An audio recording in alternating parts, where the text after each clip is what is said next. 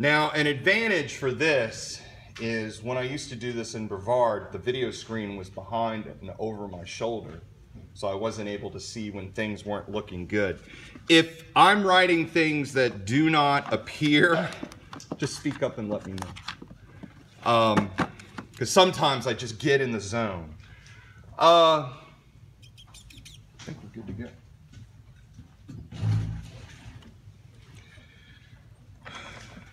The first thing that I'm going to do is talk about the two-dimensional motion lab that is coming in, there we go. Oh, I can adjust that. That's awesome. It's coming, you did measurement first lab, one-dimensional motion second lab.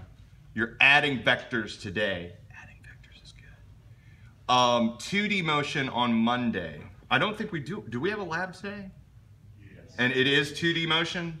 No, it's vectors. Oh, it's the, I'm sorry, it's the vectors. Then you get Friday off from lab, and then 2D motion on Monday. I'm just trying to remember the whole thing. With that lab, and really what I'm going to do at the beginning is kind of a two-dimensional motion problem. The first part of the problem is you have a table and you record the height. And really what you're doing is you're recording the height from the base of the table to the point where the steel ball leaves the cannon. And this is one of the few labs where I go, seriously, it could put your eye out. So respect the cannon. Don't put your eye up to the gun sight. Always have it aiming away from you, and everybody should be fine. So this thing comes out with an initial velocity that's unknown. But the one thing that you do know initially is that the angle is flat, that it is shooting perfectly horizontal. This ball goes, descends, and lands a particular distance, I'll call it X. And let's say X was 1.4 meters. So what you do is you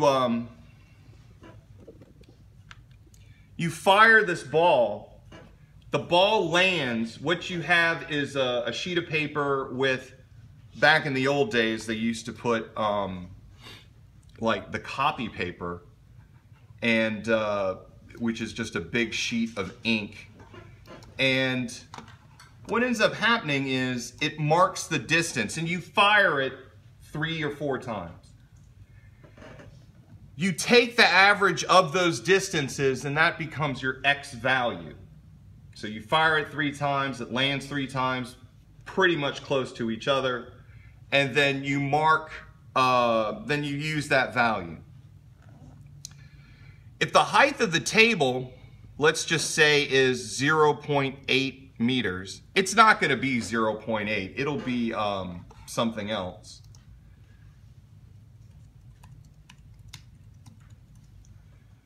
But the thing that you have to do first is, I'm trying to find, there we go. All right. The first thing you need to do is you need to find initial velocity. And so this is a very simple two-dimensional motion problem initially. Given that you fired a ball, it lands 1.4 meters away. The height of the table is 0.8 meters. We're on the planet Earth. In in lab, you're going to use 9.81 or 9.8. Here in class, we're going to use 10. But the first question is, what's the initial velocity of the ball? That's the first thing you have to find out. It's a two-dimensional motion problem. A lot of people have asked me yesterday, well, how do I solve problems? And I go, well, what kind of problem is it? Well, this is a two-dimensional motion problem. So the first thing you want to do is you want to write out your position equations. X equals x naught plus v naught xt, and y equals y naught plus v naught y t plus 1/2 AT squared. And so you write those out. The next thing that you do with, like I said before, those 5 steps I mentioned yesterday that I wrote up on the board, how to do a one-dimensional problem and how to do a two-dimensional problem, are all that you really need to follow as a path for the rest of for all the problems that you're doing in 213 and 214. You need to label an origin. So my origin is going to be at the base of the table. And I'm going to declare that as 0, 0. Now in lab, that is the point directly beneath the, when you put the ball, you're going to put the ball in the cannon and you're just going to drop a line directly down to the floor. And that floor, the point of contact, is the origin. It may be slightly underneath the table, or you may push the cannon right up to the edge of the table. There's all sorts of possibilities. Now, then what's the next step? You plug in my favorite number, 0. So who can give me a value that's 0? Or a quantity that's 0? Why not? Why not? Why not is non-zero. Incorrect, but you said it with confidence, so I do appreciate that fact. If that is the origin, that's why not. Your why not value will be 0.8. So what is a quantity that's 0? X naught. X naught, it is directly above the origin, so its X value is 0. There are 2 more values that are 0. Ending velocity? Well, okay. Now we're going to have a lesson. So what you said is when it hits the ground, its velocity is 0. Correct. But in terms of what we're doing in this class from a physics perspective, we're not going to choose. What I'm engaging is the snark rule. Because if I say, well, what's the velocity the moment, or as it hit the ground, you would say, well, it hit the ground, its velocity is 0, ha, ha, ha, ha, this is a trick question. And I go, well, coincidentally, that's the number of points that you're going to get for that answer. Ha, ha, ha, joke's on you. So what I'm really interested in, when I say what is the velocity at impact, I'm meaning what is the velocity the moment before it becomes 0. And so that, what you have asked is a question that I had to address eventually. You just gave me an opportunity to answer. So there are 2 other values, neither of which are, one is a velocity, the other one is a position. Why? Y, the final Y. It lands on the surface. The surface we have declared as the y equals 0 plane. So y final is 0. There's one last value that we know for a fact is 0. Initial velocity? Initial velocity. Well, it does. Well, it's once again, you're at the opposite line of her question. We're talking about the velocity as it leaves the cannon. That is its initial velocity. So let's not get into this whole like what's leading up to and what's after. We're only concerned about this motion. But there is a velocity that is 0 in this problem.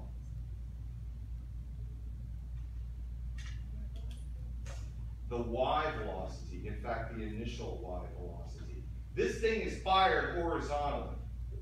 And if I say it's fired horizontally, its initial velocity in the y direction is 0. It's all x. So we can rewrite this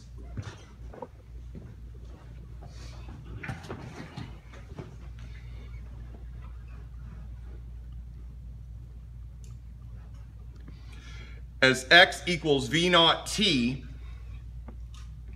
and 0 equals y naught plus 1/2 at squared. If that's 0, that whole term is 0.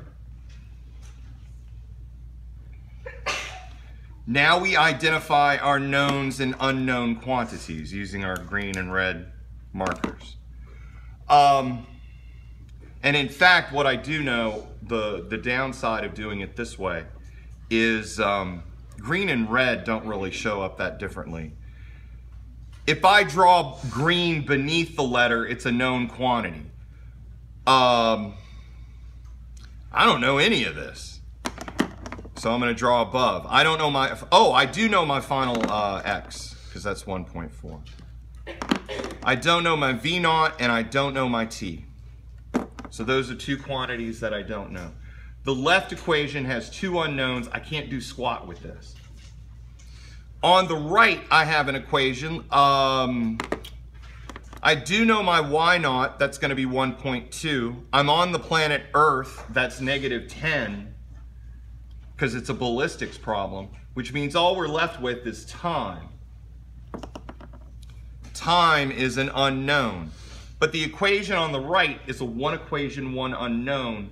That's the weak equation. That's the one we're going to attack. So negative y naught is equal to 1/2 at squared.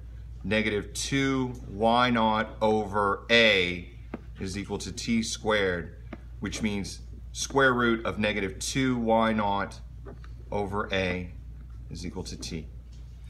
Now initially this particular expression does freak people out a little bit because there's a negative sign under the square root, which should cause anybody a little bit of anxiety. However, a is -10, so those negatives cancel and it goes away, so it's not a problem. So this becomes -2, 0.8, -10. So this is 0.16. 0.8 times 2 is 1.6. 1.6 divided by 10 is 0.16. Square root of 0.16 is 0.4. That's the amount of time that it takes for it to hit the ground. Now what's really interesting, just as an observation, so I'm not going to do it, but I have two pins. If I drop one pin just straight down and I give this one an initial velocity this way, what will happen is the pins will, hold on, let me get this right. The pins will land at the same time because you effectively treat the x motion independently from the y motion. If both objects have an initial y velocity of 0, both of them will hit the ground at the same time, regardless of the fact that this guy is initially moving sideways. They will still hit the ground at the same time. So you must consider y values independent of x values. Now that you know the time, you can solve for v naught. X divided by t is v naught. So 1.4 divided by 0.4 is 3.5. Typically, the answers that you get for the velocity of the experiment is in the 2s, 3s, and 4s meters per second.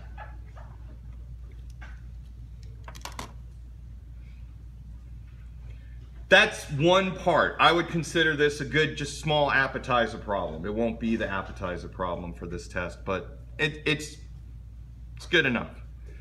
The next part, what you're going to do is you're going to take that cannon and elevate it to an angle that you determine. In our case, we'll make it 30 degrees, since I love 30 degrees in terms of its math. Now, because you elevate this cannon, the launch point of the ball elevates just a little bit. And so what we'll do is we'll say that the height is now 0.85 meters. So it rises a little bit, probably not as much as 5 centimeters, but it'll change just a little bit. You now know that the velocity of the ball is 3.5 meters per second. That is effectively the muzzle velocity of the ball. So it could be fired vertically, horizontally, anywhere in between. It's still going to launch it at 3.5. You needed to determine that velocity first. The game is that thing is going to launch and land. The question is, where is that ball going to land? What you're going to do is you're going to take another sheet of paper similar to the one that you used in the first part of the experiment, and you're going to mark out a distance that you calculate. You're going to do the math that I'm about to give you right now, and you're going to calculate that distance x, and then you're going to mark that distance on the floor from the launch point of the ball, and you're going to put your sheet of paper, and right at that distance you're going to write a line. The goal is you're going to fire that gun and that ball is going to land exactly where you marked it, because it's physics. It works. So now we have another type of two-dimensional motion problem. What do you do, as you do always? I set the origin at the base. Why? I always pick lower left.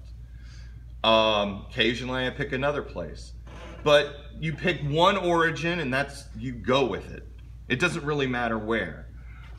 You write out your position equations. X equals x naught plus v naught xt. Y equals y naught plus v naught y t plus 1/2 a t squared. A again is -10. Because this is a two-dimensional motion problem, and it was launched at an angle, this is v naught y and that is v naught x. Now v naught x is the adjacent side to the angle, so it's related to cosine theta. Cosine theta is v naught x over v naught, or v naught x is v naught cosine theta.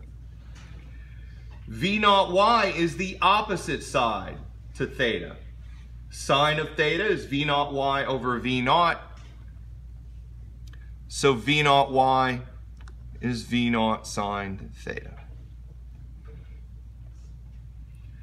We plug in our zeros. Our x naught is 0. Our y final is 0. Y naught is non-zero, and that's all we got. So let's substitute in v naught x.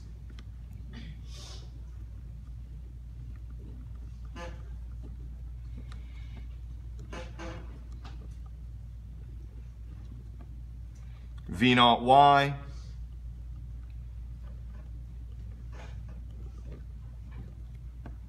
And then we have a 1/2 at squared. So we get this.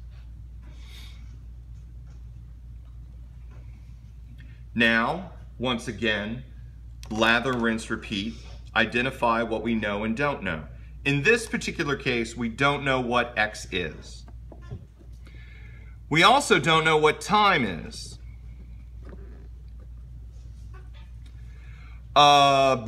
I do know what v naught and a are. I do know what y naught is. This is a one equation, one unknown. This is a one equation, two unknown. So I'm going to attack this problem first. And the way that I'm going to do it, and it brings up another lesson, is I'm going to rearrange it and put it in quadratic form that we typically use when we're about to solve stuff with it. V naught sine theta t plus y naught. And now I'm going to plug in stuff. A is negative 10 divided by 2, negative 5. V naught is 3.5, sine of 30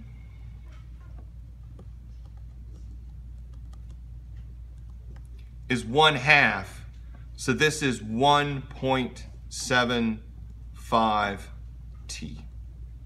I think that's right.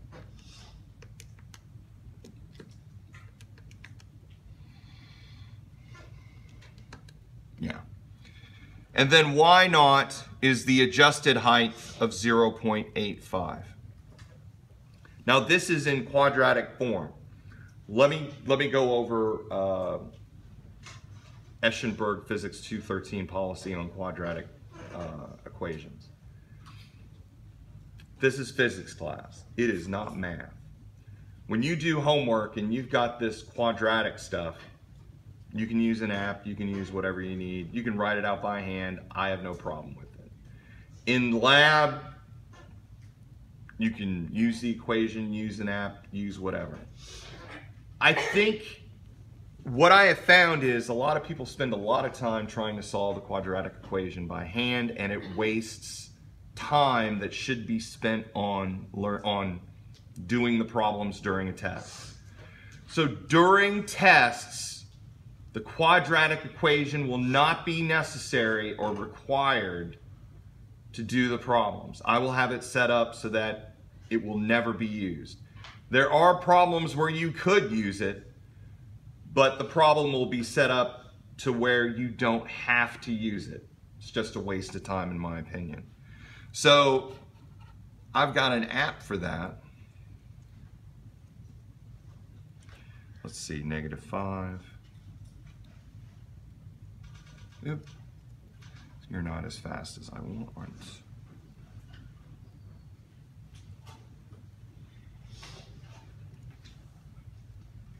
Okay. Now, the solutions for t, 0.623 seconds and negative 0.273 seconds. Now, what this thing is doing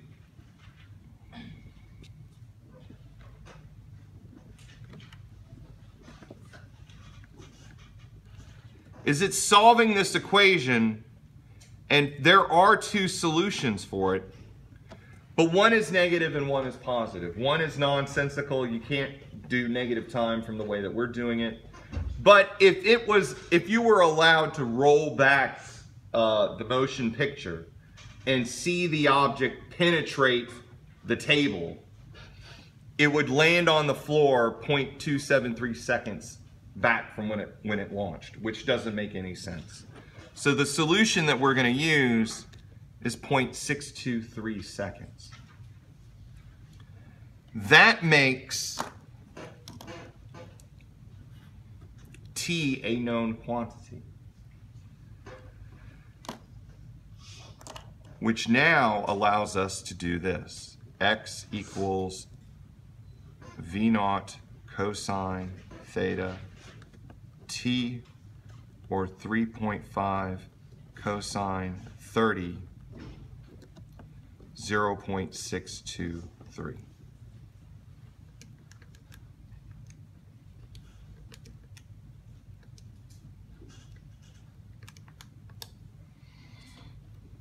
So 1.89 meters. So what you do is you sit there and you put a piece of paper at 1.89 meters with a line right at that value. And then you fire the cannonball 3 or 4 times. In a perfect world, that ball will land at 1.89 meters every single time. And it won't fail. This is the lab. This is the lab that you work on. If you take this math that I gave you and you plug in your values for what you got into these equations, All you got to do is run the new numbers, and this will give you the new value for where it's going to land. I've done the lab for you. All you got to do now is just run through the values. But one of the things that we need to observe, a lot of people want to have, like, they think that there is one specific solution and they've got to learn all 500 different solutions to all 500 different types of physics problems. What I'm trying to teach you is the general procedure on how to solve problems. What did I do? First thing I said is it's a 2D motion problem. What do I do because of that? I write out the X and Y position equations. Well, what's the next thing? Oh, I pick the origin. Well, what's the next thing? I plug in my zeros. And what's the next thing? I identify what I know and don't know. Well, what's the next thing? Well, I see if one of the equations has one unknown and solve for that and then work the other equation, or it's a 2-equation, 2-unknown problem. In Physics 213 Test 1 material, all of it, all the problems that you do, have a very set list for the procedure. All of it.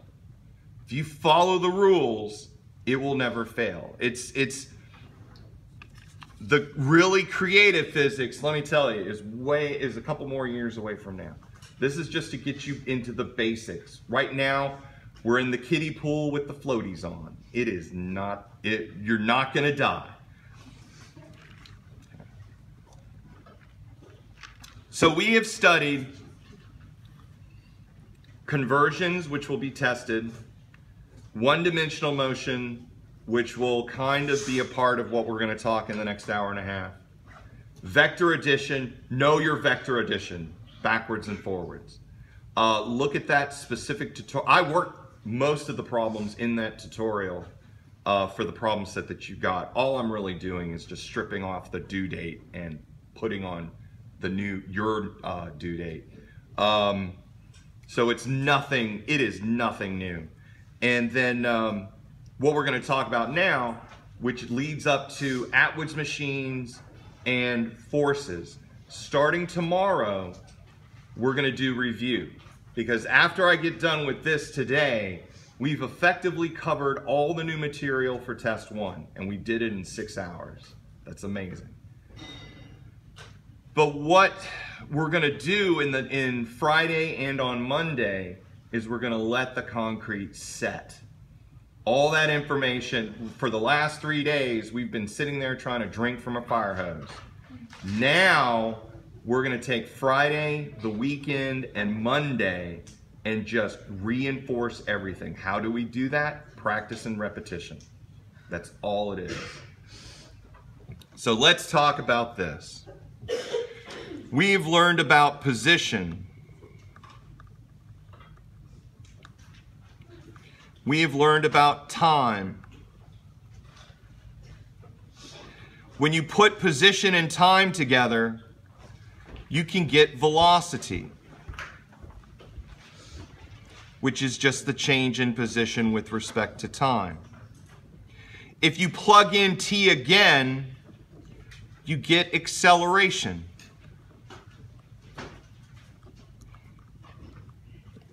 Acceleration is the change in v with respect to time. And what we're going to do now is we're going to add a new quantity, or a quantity that we're quite familiar with, mass, and get those two together, and what they produce is what we're going to talk about now.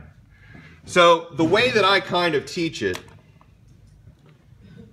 is, I'm going to need this. I'm going to need this off. So, right now this book is doing nothing.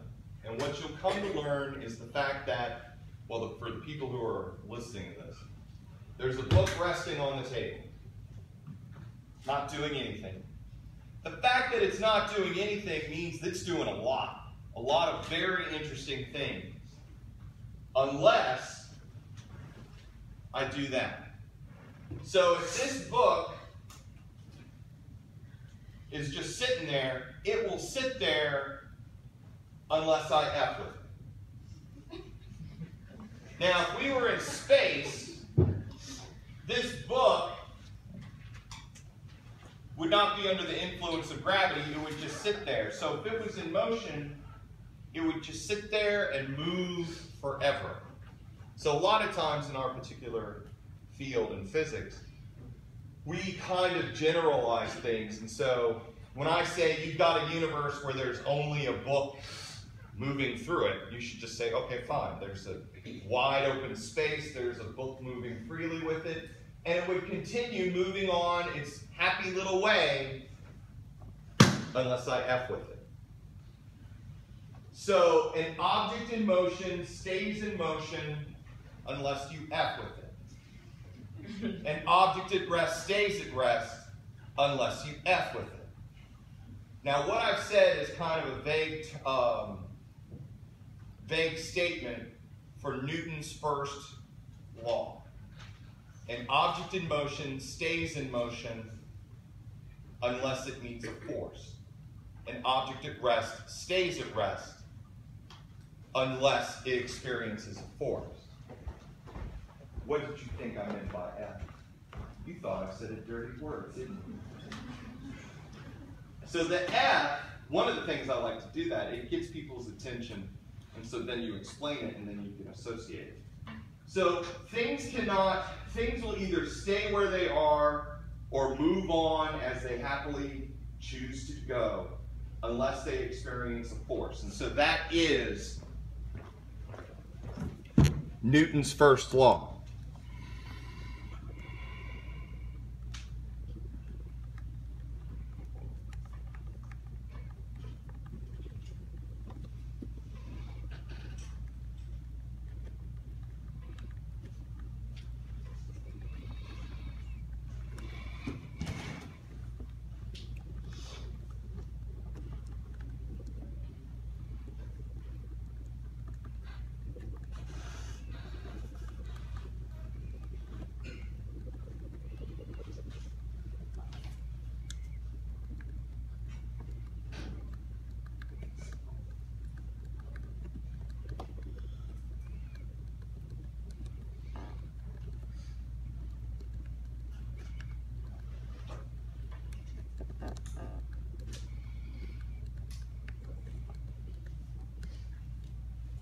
So Newton's first law, and you know how I hate to write stuff down, so if I actually write stuff down, it's important. Object motion stays in motion, object at rest stays at rest unless it experiences a force. That's Newton's first law. It introduces the idea of the word force. Now Newton's second law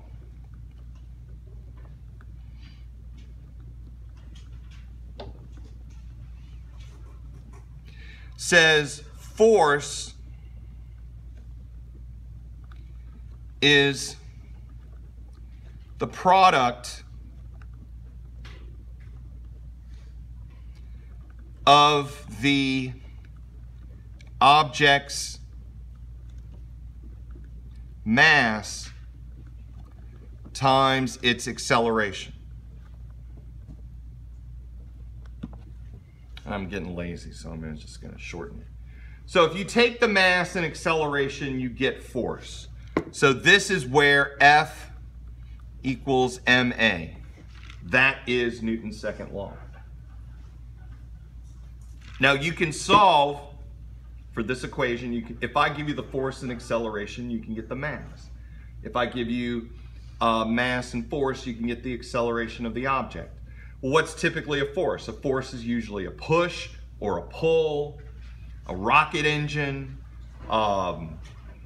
engine in a car. All of these are applying forces to the object or objects, causing an acceleration.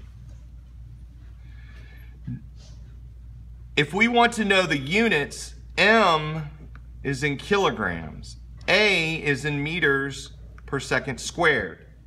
So the units of force are in kilograms meters per second. or what we call a Newton, which we use as capital N. The Newton is the unit of force in the metric system. And 1 Newton is equal to 1 kilogram meter per second per second. That's the conversion. Now for Newton's, there is a Newton's third law.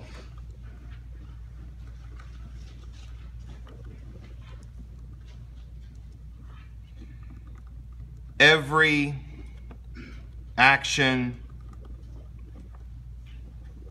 has an equal and opposite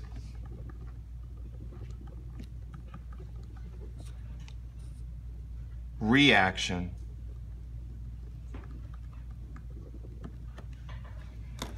Which basically can be easily demonstrated. Everybody tends to do this in the middle of the night. When I do it, I typically post it to Twitter. Is sometimes I think I can take my foot and pass it through the bedpost, and it doesn't work.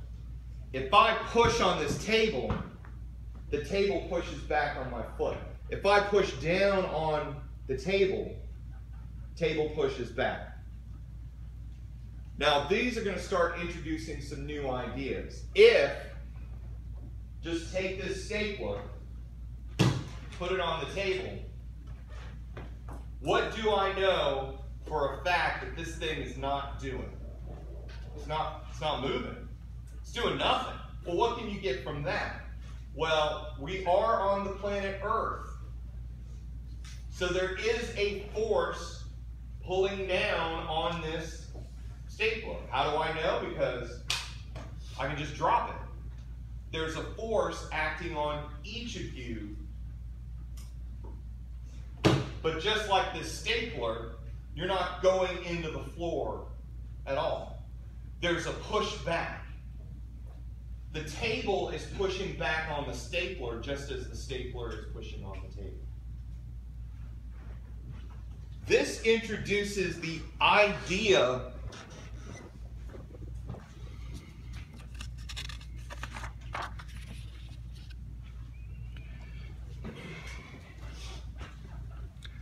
of translational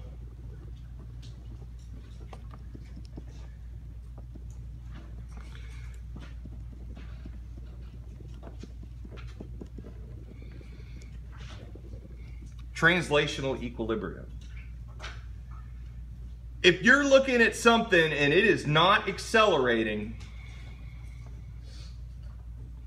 the sum of the forces. See, this is written when you only have one force acting on an object.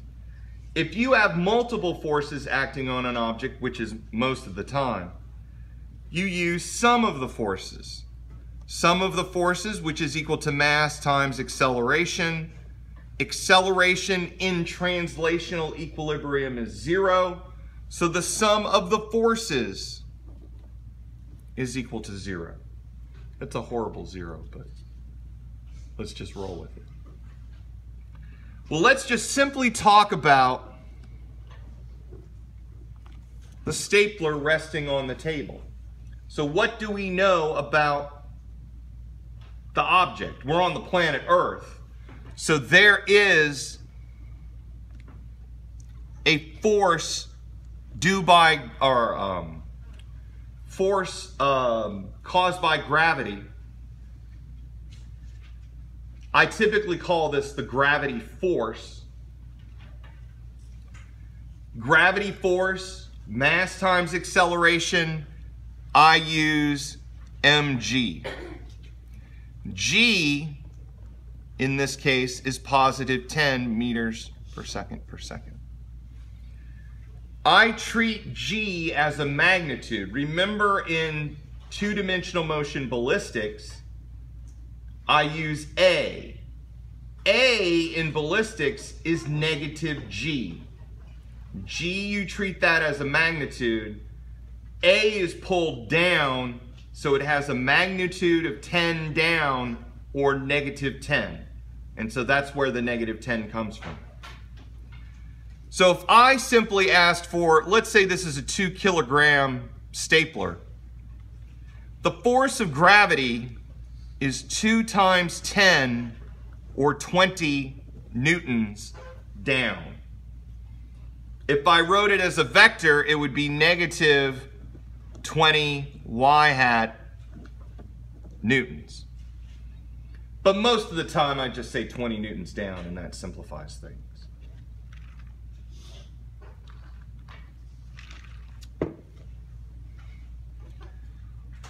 What's the thing that I know about this book or the stapler? It's not penetrating the table, which means there has to be another force pushing up on the book so that the book doesn't move. This force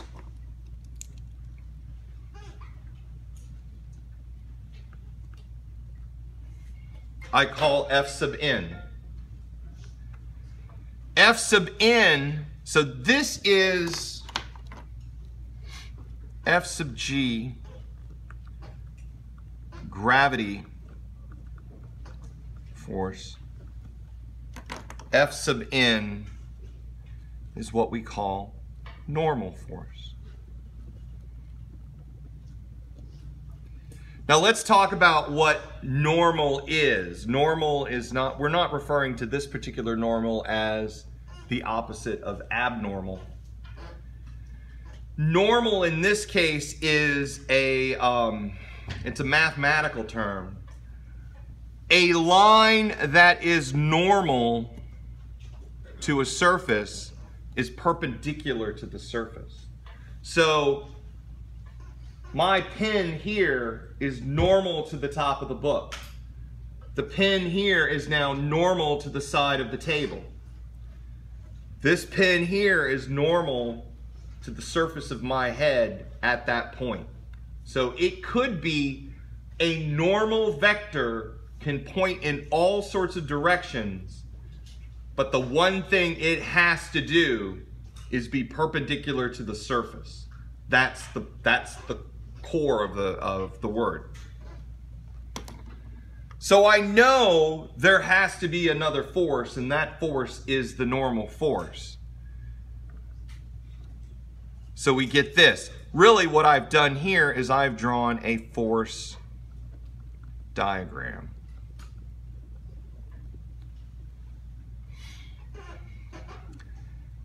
I know it's not moving in the vertical, so I can write sum of the forces in y are equal to 0. Now I could, at this particular point, I could write the sum of the forces in x are equal to 0 because it's not moving side to side, but that's unuseful because there's no horizontal forces in this particular example.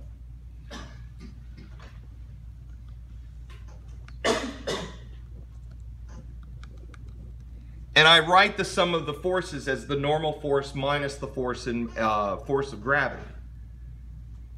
Now, a lot of students in the past have said, well, why don't you make G negative and let that propagate through? Well, what I like to do is I like to keep my minus signs out front where I can watch them, because minus signs are shifty and they can't be trusted. Here I know that the force of gravity is down. Therefore, I use my brain and I put a minus sign in front of that mg. I know that Fn is up, so there is a positive sign in front of that Fn. There are worlds, like in, if you do the Super Monkey problem, or if you do the Taylor-Swift problem, you can set it up so that down is positive. One-dimensional motion problems, you are allowed to do that as a technique. It's one of the reasons why I put my minus signs out front, because if you're dealing with minus signs sitting inside equations, you're going to have to keep track of, am I taking a minus sign of a minus sign of a minus sign, and then I get confused and then I just want to go to the square for the rest of the afternoon. So I keep those minus signs out front. So I know that Fn is equal to Fg. The magnitude of the normal force is equal to the magnitude of the gravity force. So the normal force is mg, which means it is 20 newtons up, or positive 20 y hat newtons. So it could be that way. Now, one of the other questions that we have on multiple choice, so let's say this book is 2 kilograms. And that means that as it is right now, there's a 20 Newton normal force pushing up. Well, what happens if I push down on the book? What happens to the normal force? It increases. If the normal force remained 20 newtons, the book would penetrate. But it didn't, which means that the normal force increases. It changes to whatever it takes to keep that equilibrium the same. So if I push down, the normal force increases. If I slightly lift up, the normal force decreases until eventually, what's the normal force on the desk? Nothing. Or from the desk? Nothing. So it increases, increases, increases, decrease, decrease, decrease, 0. And so that's a description of how the normal force works. The next thing, so let's do another problem. And actually, let me get a new sheet here. If I have an object, its mass is 2 kilograms, and there is a force of 20 newtons being applied. I want the final coordinate and I want the final velocity if time is 10 seconds and the initial velocity is equal to 0. So you have a block, the initial velocity is 0, you apply a 20 Newton force to a 2 kilogram object. Where is it and what is its final velocity? Is this a 1D motion problem or 2D motion problem? 2D? You said it with confidence, I appreciate that. It's very much wrong. Does it travel in the vertical? It's just moving from side to side. So no, it doesn't move in the vertical, so it's a one-dimensional motion problem. One-dimensional motion problem, what do I need to do? I need to write down x equals x naught plus v naught xt plus 1/2 at squared and v equals v naught plus at. Well, why am I writing a now, whereas in the ballistics problems, I don't? Gravity doesn't exist in the horizontal. That's why a is 0 for the ballistics. There is a force now acting in the horizontal, so there better be a non-zero acceleration term. I identify my origin. I'm going to pick the starting point of the block as the origin, which means when I plug in my zeros, really technically that could just be v naught. That goes away, and that goes away. I technically don't know what A is, and I technically don't need to know what A is, because if I know that F is equal to MA, I know that A is F over M. Therefore, X is 1/2 F over M T squared, and V equals F over MT. One of the techniques that we use in problem solving is a lot of times we don't know what a value is, but we can substitute an equation in for something that we don't know. So this introduces the idea of substitution.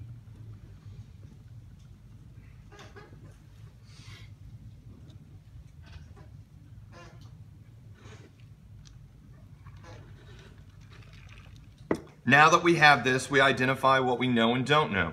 I know time, I know F, I know M. I've got everything that I need. I can solve for V and X at the same time. So in this particular case, we have 1/2 20 over 2. Kind of cheated because this A is 10. 10 divided by 2 is 5. 5 divided by 100, or 5 times 100 is 500 meters. So at a particular time t, it's going to have be at a 1/2 kilometer downrange. For this, it is 20 divided by 2 times 10. Its final velocity will be 100 meters per second. That's just the general procedure. So we're able to manipulate the motion equations with Newton's laws. Now what I'm going to do is I'm going to add, it's the same problem, but now, and let me write it, mu sub k is equal to 0.4. I want x and v. So what does all this mean, this mu sub k? When you have objects, see, I don't really like the book, but I do use it as a prop from time to time. And a doorstop when move occurs. When I move this, so let's say I give it an initial velocity. What happens? It slows down, comes to a stop. Well, what's going on? There's friction. When you're looking at the surface of the book compared to the surface of the table, it's not smooth, it's rough. There are divots in the table, there are mountains and ridges in the book, and sometimes they collide.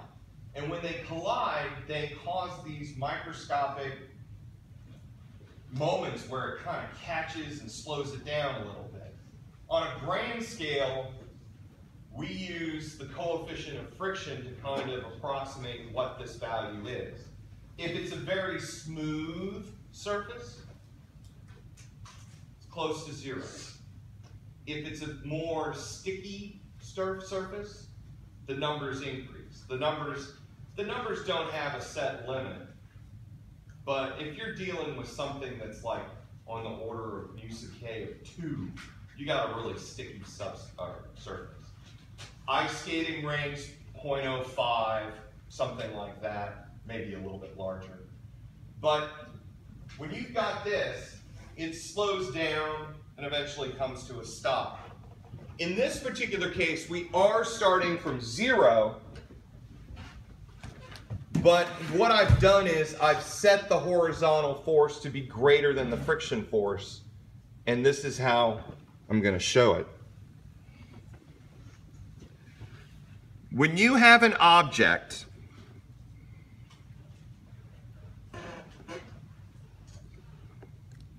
that's moving, and the way that I do it is I write my V, and the arrow of the V is to the right. You can do it with or without the vector. I'm not picky at this moment.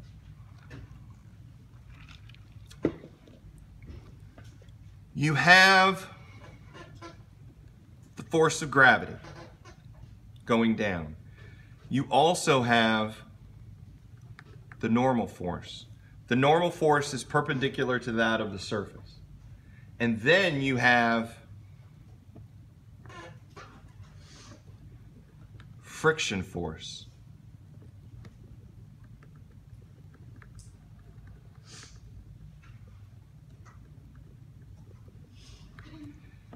F sub F is always, oh, that's horrible. Let me rewrite it.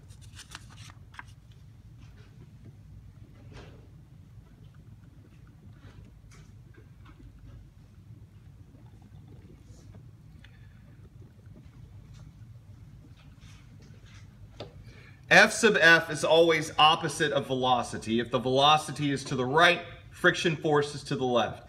If velocity is to the left, friction force is to the right. Now, one of the words that I tend to use is this. I'll write the symbol that.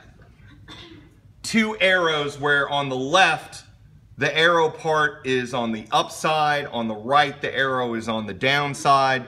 This is what I would call anti-parallel.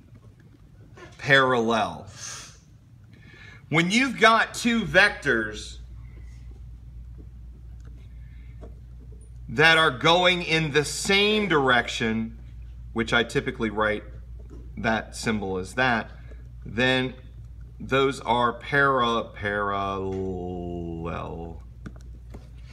Now, we're all familiar with just the idea of parallel. They just run side by side. But when you get into physics, you need to know when you've got vectors running side by side, are they going in the same direction or in opposite directions? If they're the same direction, it's parallel. If they're in opposite directions, it's anti-parallel. It's something that we'll be using throughout the summer.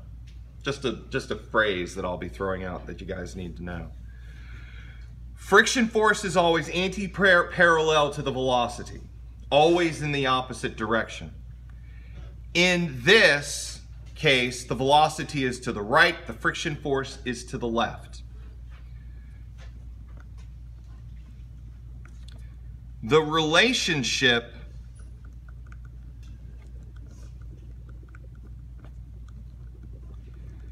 between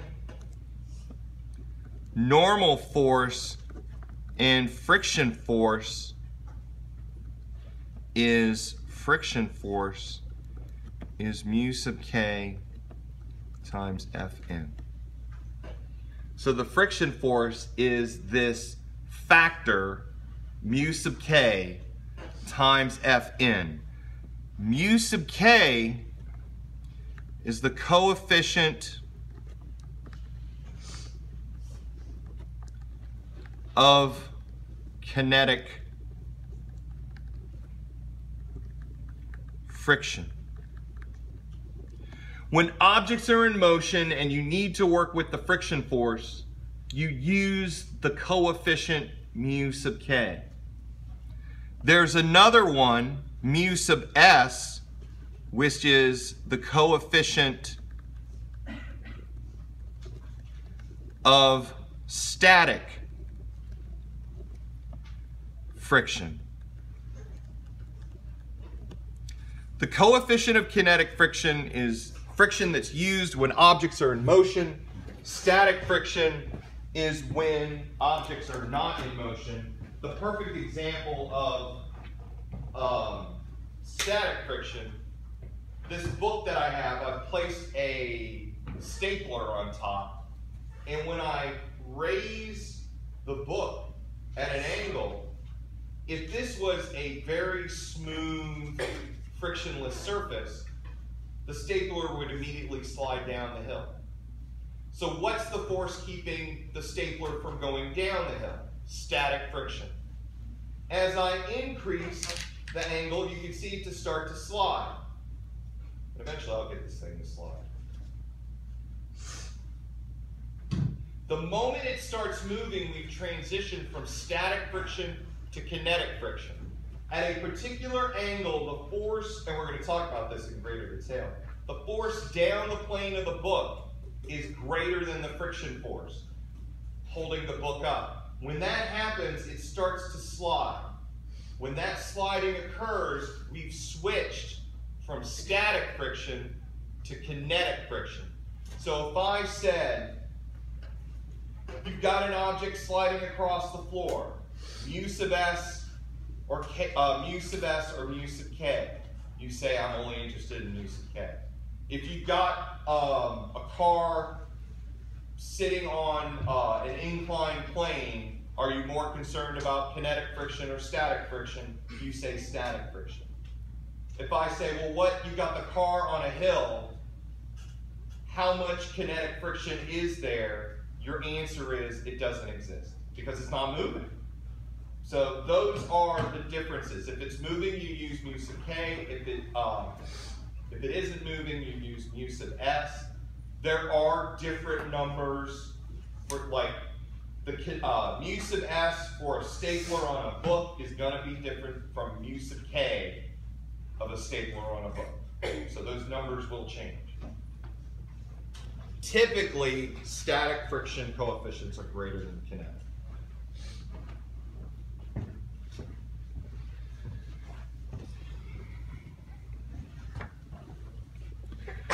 So in this particular problem, I have a 20 Newton force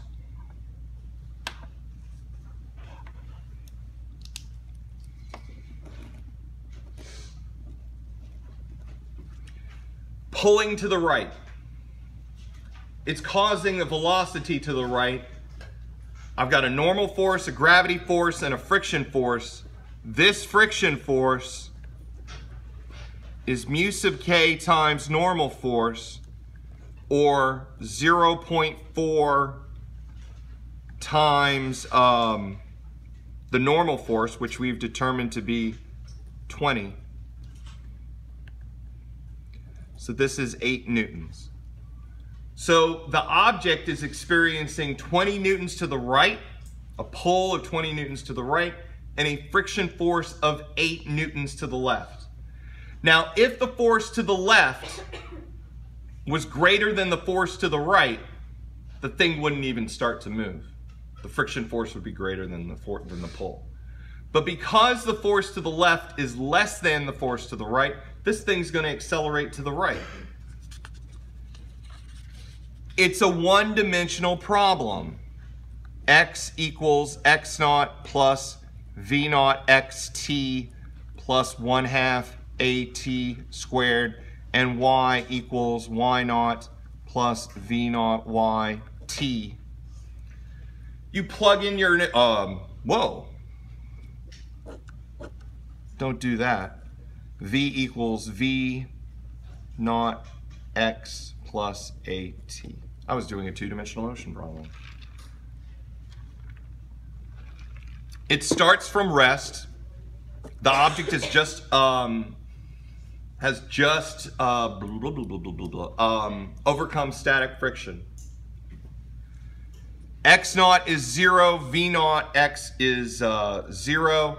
My A, because we're dealing with multiple forces, MA is equal to the sum of the forces in X, which is equal to that 20 Newton force minus the 8 Newton force. So there is now, it's not a 20 Newton force to the right, it's now a 12 Newton force to the right. So acceleration is now 12 divided by m, or 12 divided by 2, or 6 meters per second squared.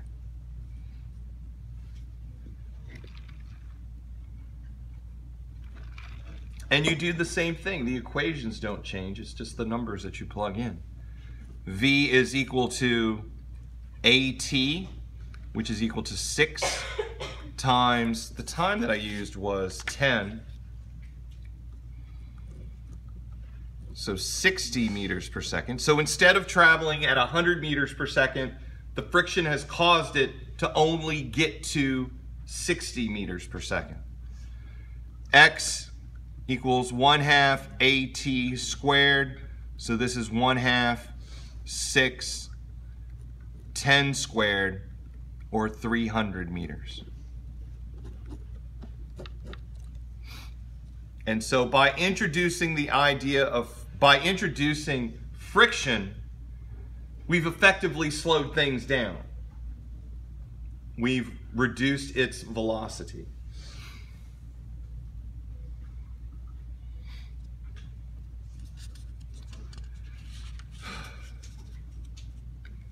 Now, what we've done is we've used forces on a flat surface. What we're going to look at now are forces on an inclined plane.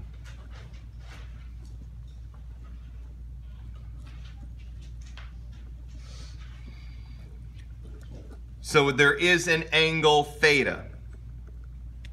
And what we're going to do is we're going to show you how this, you rewrite the problem so it looks like that. So it's flat. So it approximates a one-dimensional motion problem. This is very similar to when my niece was a year old under the supervision of her mother. I would hold her upside down so that she'd look at the world at a whole new perspective.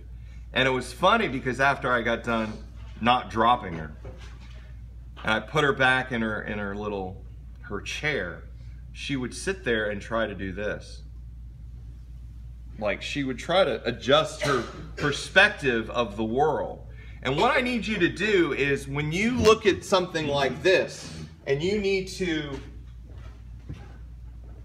think of it in an easier way, what you really do is you take a look at that and then you tilt your head so that it approximates a motion. X, our variable of motion, is no longer running left to right. It's running upper left to lower right. And so let's show how we can change things to make it appear more simple. Let's draw first a force diagram of what's going on. And what I'm going to do is, since I've got the paper, might as well. I'm going to draw a big, let's do this.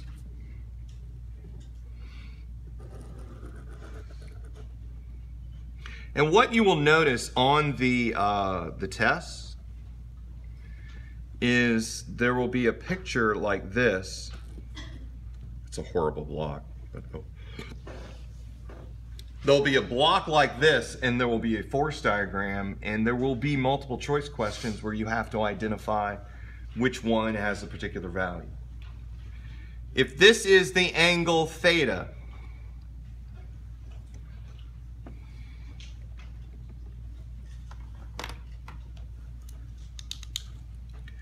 gravity still exists. Gravity is in a pure vertical motion.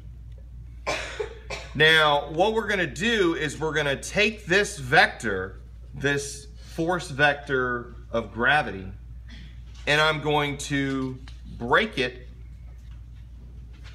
into this. I have now a coordinate system that's running parallel and perpendicular to the motion like this. So here, the X and Y doesn't look sensible. Here, it does. So what I do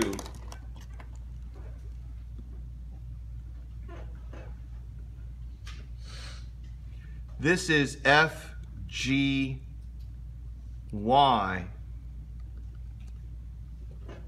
this is FGX, and this is FG, which is just MG. So it looks a lot like this. The next thing is the normal force. Now, normal force is not opposite of this. Normal force is always perpendicular to the surface. So it is technically, in this particular case, opposite of FGY. So the normal force looks like that.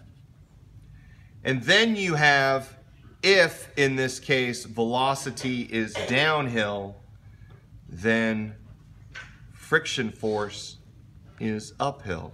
If velocity was uphill, friction force would be downhill. Friction force is always opposite of the velocity.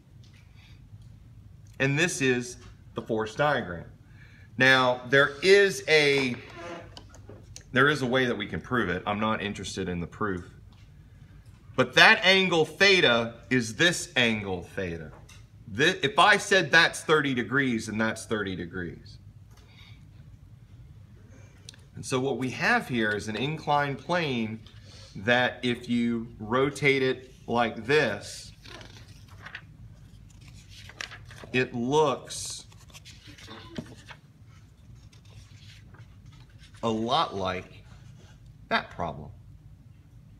Where now FGX is the pull force, FGY is just FG. FG has been broken into these two. The normal forces still appear to be the same, and the friction force appears to be the same.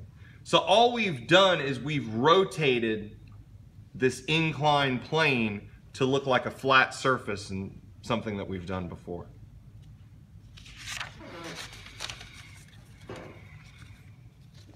Now, these particular steps that I'm about to go through, I want to see you do these on problem sets and on tests.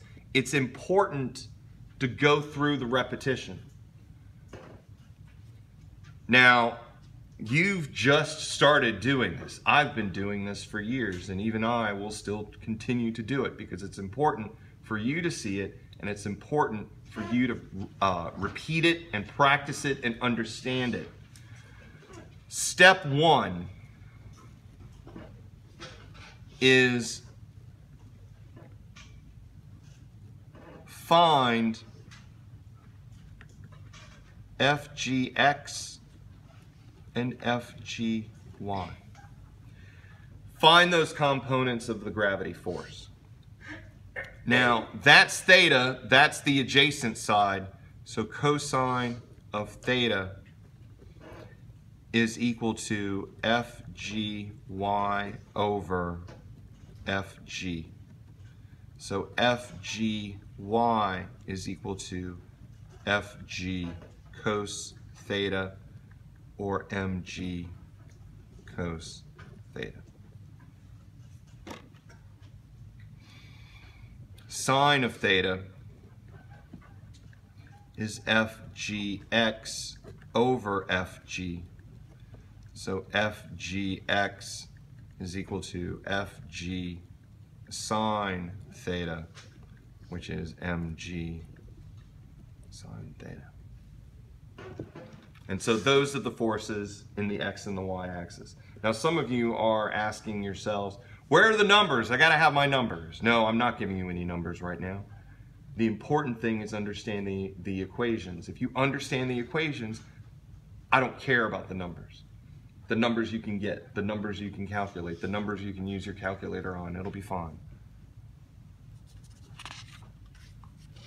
These steps are identical to all inclined plane problems. Next, find normal force. Well, the normal force is opposite of FGY.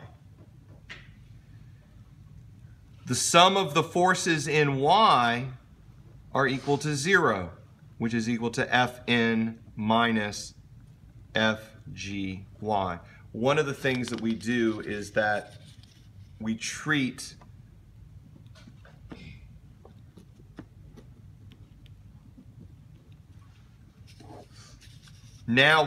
up and to the left as negative, down and to the right as positive. Up and to the right is positive, down and to the left is negative. We're treating this as the axes, not the typical vertical x and vertical y and horizontal x. This lets us know that the normal force is equal to FGY, so the normal force is mg cos theta. That's the normal force. Part 3, find friction force. By definition, the friction force is mu sub k times the normal force. So this is mu sub k mg cos theta. So we found the friction force. 4,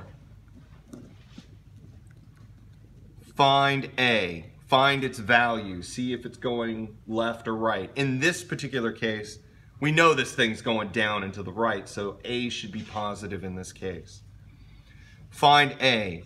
The sum of the forces is equal to MA. The two forces that I have is the force of gravity pulling down and to the right. The other force is friction force pulling up and to the left. So this makes it minus F sub F plus FGX. So MA is equal to minus mu sub K mg cos theta plus mg sine theta. Each term has a mass term, so they cancel out. And what I'm left with is A is equal to G, and I'm going to do some arranging inside. Sine of theta minus mu sub K cosine theta. You can now get the acceleration for any set of coefficients of friction or theta, anything like that. So if I gave you the numbers, now you just plug it in. The other thing that we need to note is Dr. Eschenberg does know that you do love your numbers. And Dr. Eschenberg tends to write problems where it will frustrate the plug-in chuggers. If I had simply asked for, given this situation, what's the acceleration of the block on the incline plane, and I didn't give you mass. If I said, all I want is the acceleration, seriously, I can give you normal force, I can give you friction force. No, I'm not interested in that. All I want is acceleration. But you didn't give us mass. And I would say, yes, I didn't give you mass. It's a correctly constructed problem. It will be something that you will hear frequently. If you ask, you didn't give us mass, and I say, yes, I know, what does that imply? That you don't need it. This equation here is mass independent. There is no function of mass, or there is no variable of mass in it. It's unnecessary to calculate A. It's unnecessary to know what the mass is if I'm only asking for A. Now, if I ask for friction force or normal force, then yes, you're going to have to know what M is. But in this particular case, no. And then what you do is, for these types of equations, you use x equals x naught plus v naught xt plus 1/2 at squared, and v equals v naught x plus at. You take that a into there, and you do the same thing as before. You plug in your zeros, you identify what you know and don't know, and then the whole thing comes through. Let's just say, let's do something similar to what we did on, or that you guys are going to do on the problem set. If the initial velocity was 3 meters per second, and mu sub k was 0.2, and theta was, I do love 30 degrees, 30 degrees, and the length down the hill is 12 meters, how long does it take for it to get down, and what is its final velocity? So we can just do that. Oh, and I'll be nice and I'll say, well, what's the value of A? Well, we've already done the derivation. The derivation for the 3 incline plane problems are the same. And I do want you to go and do it 3 different times just to get it in. Repetition is the key.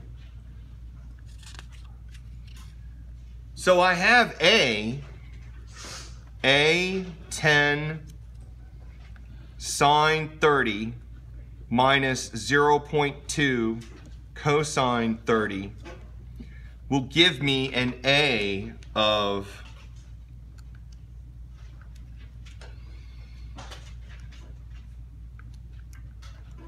and I may end up, this is the problem with doing problems on the fly. No, I'm good. All right, it is 3.27 meters per second. And it is a positive. In problems like this, it is possible to get a negative answer because the thing could be slowing down. The gravity force or the friction force could be sufficiently enough to slow it down. In the problem set, one of these has a negative A, I believe.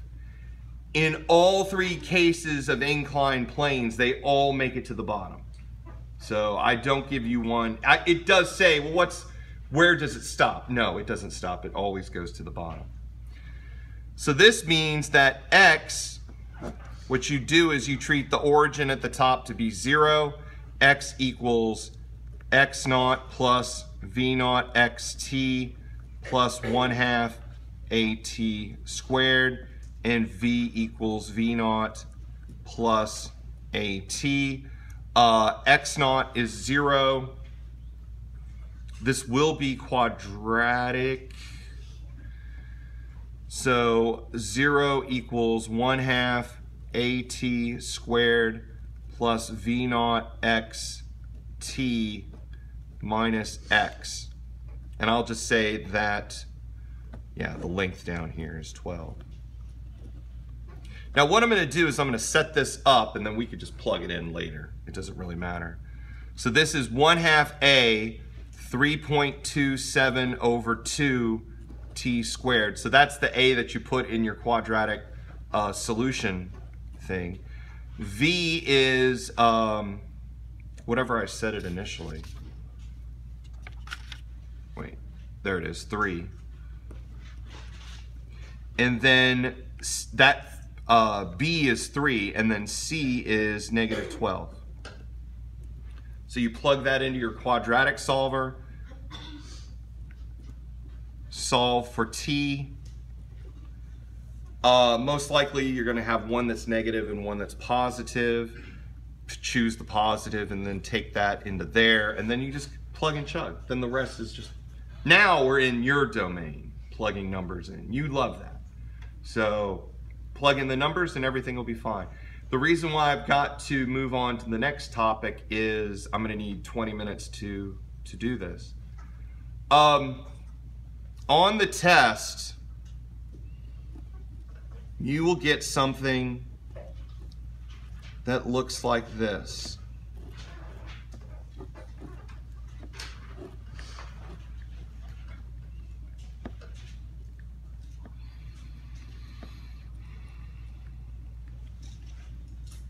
Equals something. V naught is equal to 0.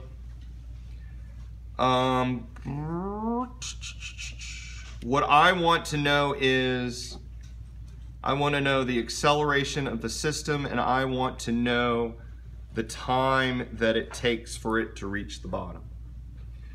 So there is friction, boo friction. And all I want to know is, well, what's the acceleration of the system? This is an Atwood's machine.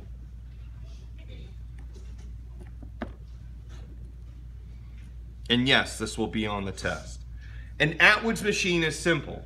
You've got a pulley there. You've got one block resting on the table. You've got another block hanging from the string. You let go of the system. The hanging block falls. The block on the table slides. The question is, how long does it take for the hanging block to reach the bottom and hit the surface? That's all I want to know on the test. Now, the amazing thing, we've been covering physics for 3 days and we've gone from a complete stop to Atwood's machines. If I gave you a number line and I said, well, give me the conventional ways of of marking this number line, you would say, well, left is negative and right is positive. An Atwood's machine technically is a two-dimensional motion problem. The block on the table is moving left, right. The block vertically is moving up, down. But what are they both doing? They're moving along the string. They're effectively attached. They both have the same velocity. They move as one. They will have the same acceleration.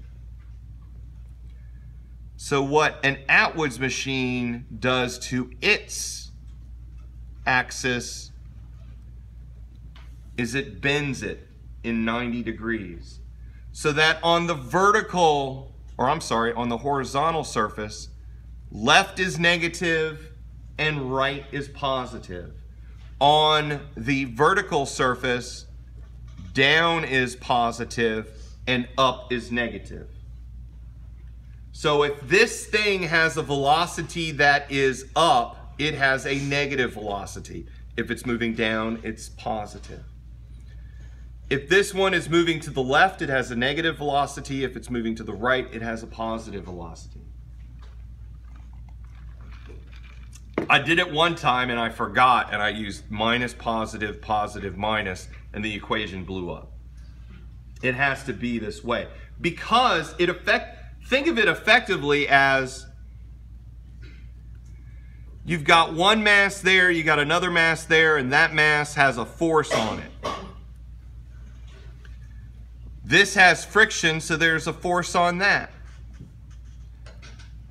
There's no difference between this problem and then bending it 90 degrees and thinking about it that way. So let's focus solely on what's going on right around the masses.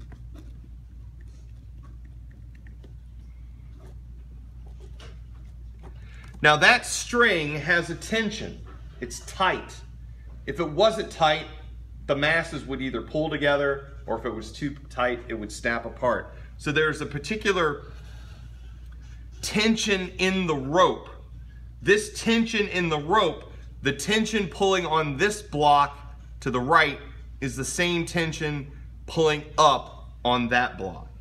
It's because the string is basically just one piece, one object. If those tensions were different, it would either rip apart or bunch up. On this particular object, there is only the force of gravity.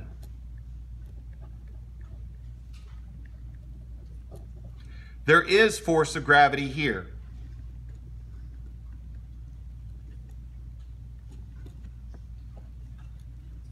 But the key difference is this force of gravity is acting in the axis of motion.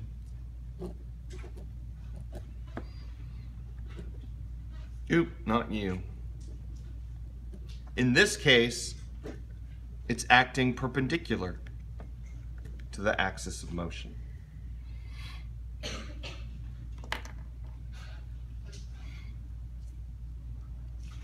Because there's a force of gravity, there is a, what to choose. There's a normal force, and then there is a friction force. When we're first doing these Atwood's machine motion problems, this object will always be sufficient to pull that object to the right, and that object will fall. In all of these cases, M2 will hit the ground. Well, what we need to do is we need to sum the forces on all of these such that what we're going to do is we're going to get an acceleration from there and an acceleration from there. And we know those A's are the same. I don't differentiate between the T's because the tensions in this case are the same. So for step one, we gotta find our normal force. the normal force minus the force of gravity is equal to 0, which is the sum of the forces in the y. It's not moving vertically. So we can safely say that the force of gravity is equal to the normal force, and so the normal force is m1g. Part 2, find friction force. Friction force is defined as mu sub k times normal force, so this is mu sub k m1g. So we now have the friction force.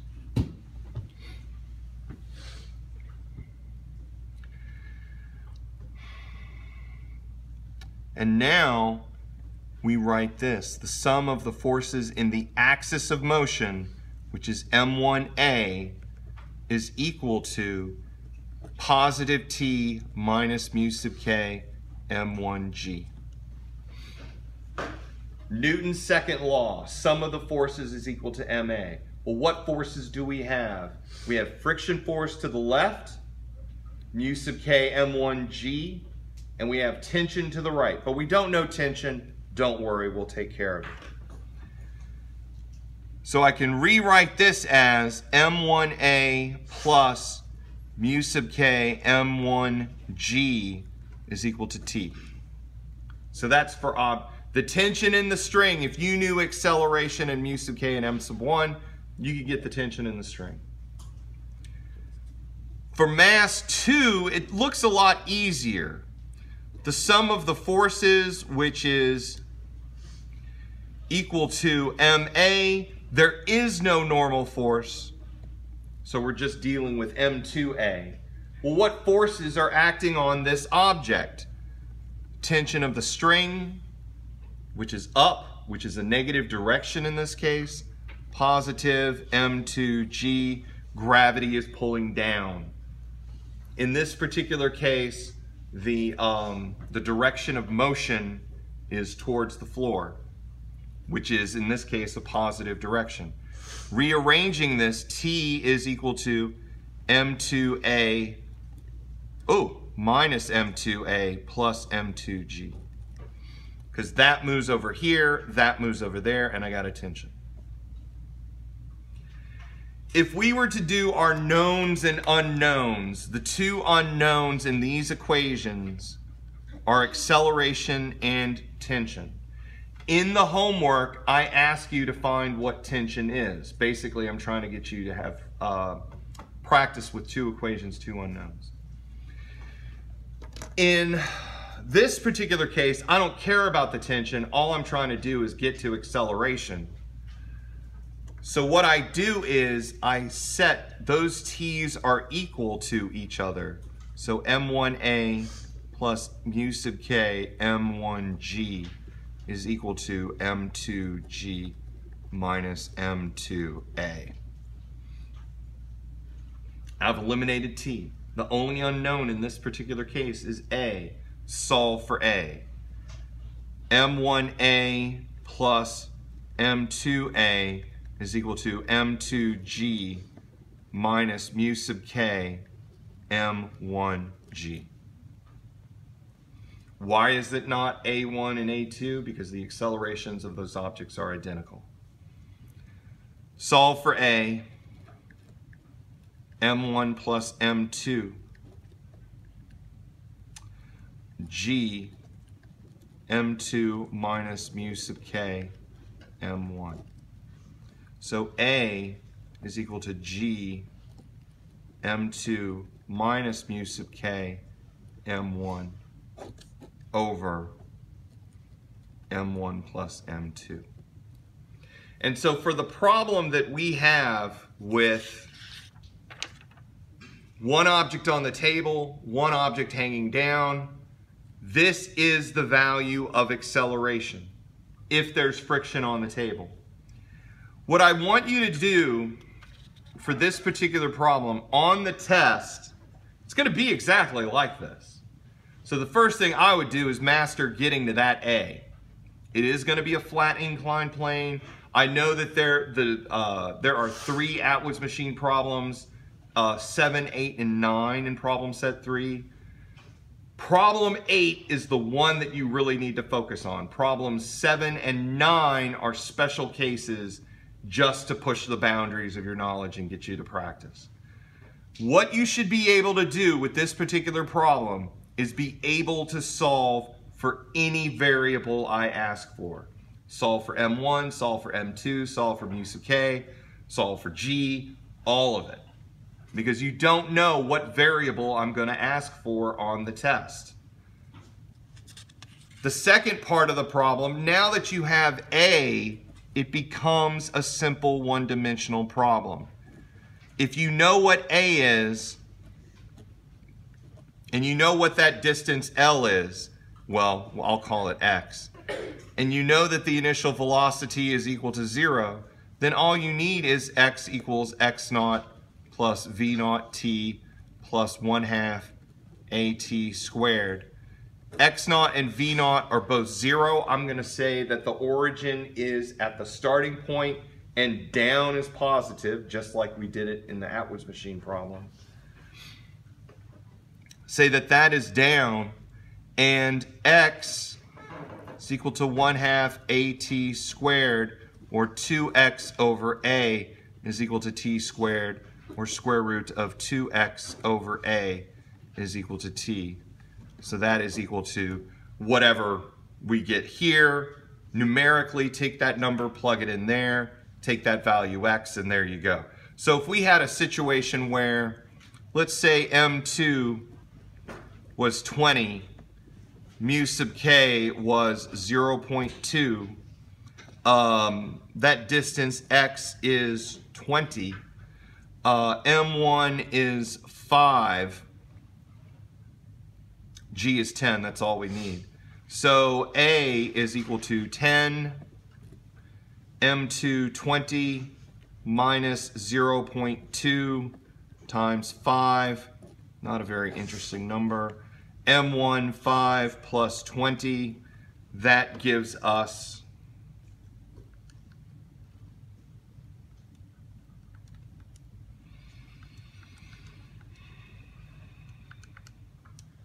7.6 meters per second squared. In this particular case, the time would be 2 times 20 divided by 7.6, and it's 7.6 exact, which is interesting. 2 times 20 divided by 7.6, we'll probably get a nasty number now. 2.29 seconds. So with this particular mass arrangement and friction, it would just end up being 2.29 seconds with an acceleration of 7.6. In this case, in this particular case for the Atwood's machine, there are no external forces aside from gravity. So if there are no external forces aside from gravity, what is the largest value of acceleration that you can get for this type of Atwood's machine problem? I think I heard somebody. It's 10. That's the biggest number. You can't drop something and have it accelerate faster than gravity. So it has to be a number between 0 and 10. This thing will go to the right and down. Its acceleration will be positive. If you get a negative number, it's one of two things. Either A, you made a mistake, or B, I've messed up the numbers. But by the time we get to the test, I tend to have everything done on spreadsheets and the numbers work out beautifully.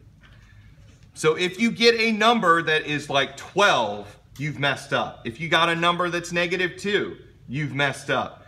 Let me teach you one of the things that I do that tends to annoy students.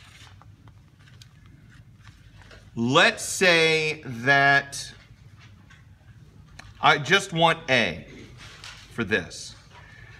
And I'm going to say that M2 is equal to 4 times M1. Mu sub k is equal to 0.2. I've done this on a test, and people have lost their ever-loving minds.